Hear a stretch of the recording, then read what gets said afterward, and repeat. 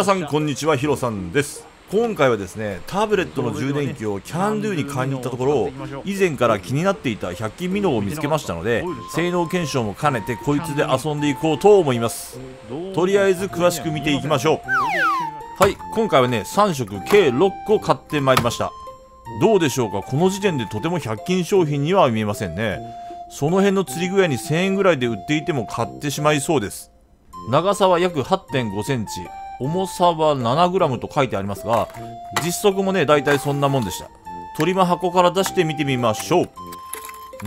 これはかなりいいですね。塗装もどうでしょうか、分かってやってるのかどうかは分かんないですけど、ロール時のこの明滅をかなり意識した塗装になってると思うんで、結構いいと思いますよ。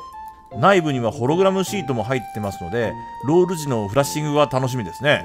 こんなもん100均で売っちゃいかんでしょう。またヘッドやフックのアイはワイヤー貫通式を採用してますので、ボディが多少割れても8貫式のように抜けるようなことはないと思います。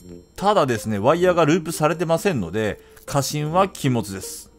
後で強度も調べましょう。で、ウエイトですけど重心移動式が採用されてます。まあでもフロントにストッパーがないので性能はお察しです。次にデフォルトのフックですけど、サイズ感もちょうどいいですし、針先も結構ツンツンで特に問題はなさそうでした。で、フックの強度もまあ大丈夫そうなんですけど、肝心なところなんでちゃんと測っていきましょう。55それはい、それでは測っていきましょう。1本目どうでしょうか。そろそろやばいか。おっと、ここでブレイク。結果は 5.14、まあまあですね。2本目いきましょう。さて今度はどうだ。ここでブレイク。結果は 5.12、僅差です。3本目はどうだ。粘っているが、おっとここでブレイク。結果は5本平均で 5.33。まあこのサイズなら十分な数字ではないでしょうか。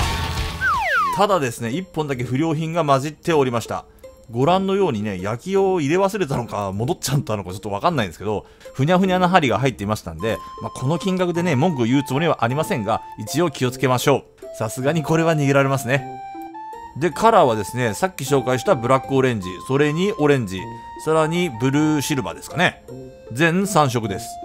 そしたら詳しく見ていきましょう。オレンジですが、背中とヒレの辺が色が濃く塗られていますし、もちろんホログラムシートも入ってます。他のカラーに比べてロール中の色の変化はあまりないですが、鱗模様が強調されるので面白いかと思います。水色と運用する水深によっても違いますけど、かなり目立つ色ではないでしょうか。次にブルーシルバー。背中の真っ黒から青にグラデーションして、お腹はシルバー。もちろんホログラムシートも入ってますので、ロール時の明滅およびフラッシングにも期待できます。また3色中唯一縦のストライプが入っているのもいいですね。また勝手なイメージですけど、海で使うと良さそうな色ではないでしょうか。くどいようですけど、これ本当に100均ですか。はい、とりあえず近所の川へ持ってきて泳がせてみたところです。ただ巻きだとかなり綺麗にロールしてくれますね。愛の調整がしっかりできてれば、早巻きしても水から飛び出るようなことはありませんでした。また水中姿勢ですが、重心移動のストッパーがないため、頭を上にしてゆっくり沈みます。それも相まってか、スイッチを入れるとエビのようにぴょんぴょんとね跳ねてくれます。はい、それでは水中映像を見ていきましょう。少々黙っておりますのでご覧ください。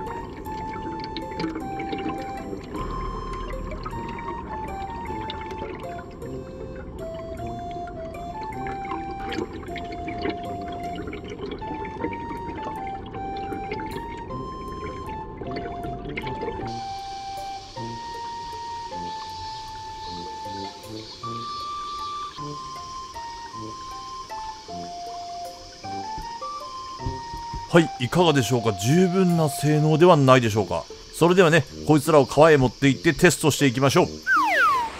それではね、キャンドゥミノーを使っていきましょう。お、見てなかった。ボイルした。どう見ても100円には見えませんね。これで行ってみましょう。これ折れば一撃で釣れるやつだ。まず飛ぶか。まあ距離は全然出るね。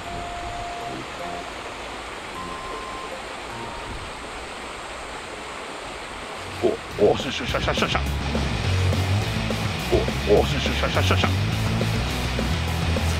一撃1投目で食ったけど、これ多分バスじゃねえな。バスではないぞ。あ、濁いや。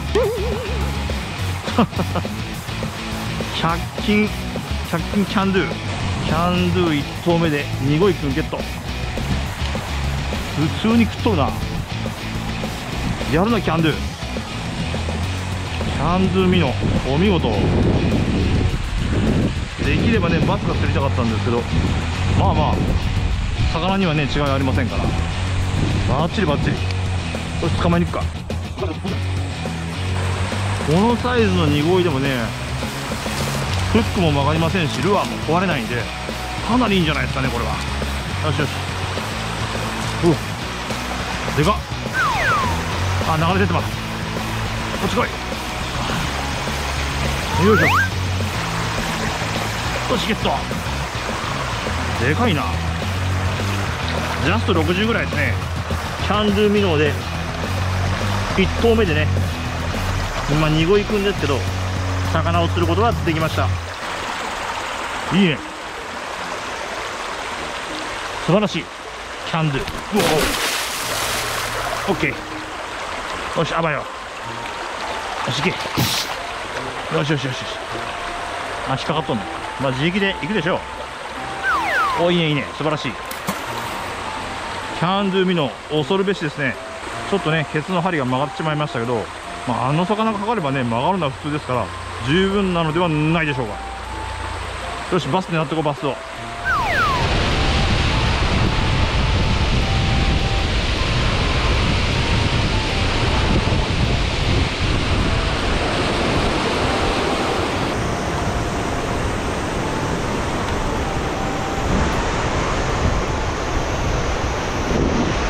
よっしゃ。うわー、バレた。うわ、キャンドゥなんでバレた。あ、キャンドゥ針が曲がっちゃいましたね。あー、この2つが曲がっちゃいましたね。ちょっと強引にやりすぎたか。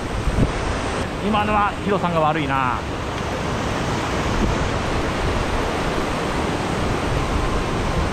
おっしゃ、また食ったね。めっちゃ食ってくるやん。お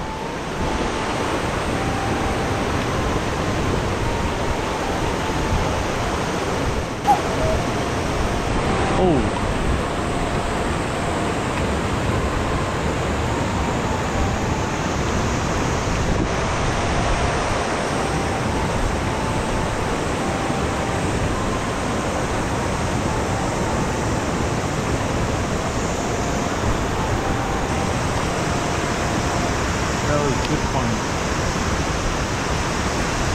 おっしゃ、来た来た来た来た。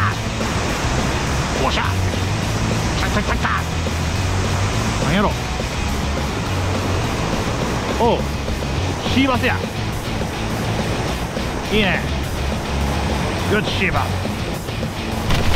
あぶね、死ぬ。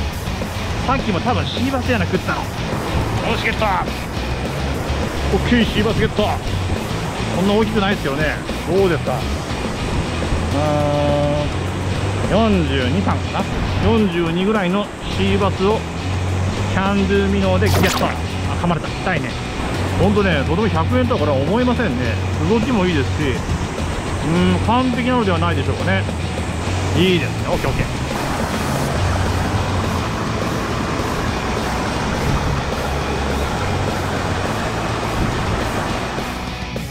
改めましてヒロさんです。今回のキャンドゥミノーですが、作りも良くて100円でさらにすぐ釣れて、まあ良かったのではねないでしょうか。親知らずを抜いて痛いですがしっかりやろうと思います。それではまた次回お会いしましょう。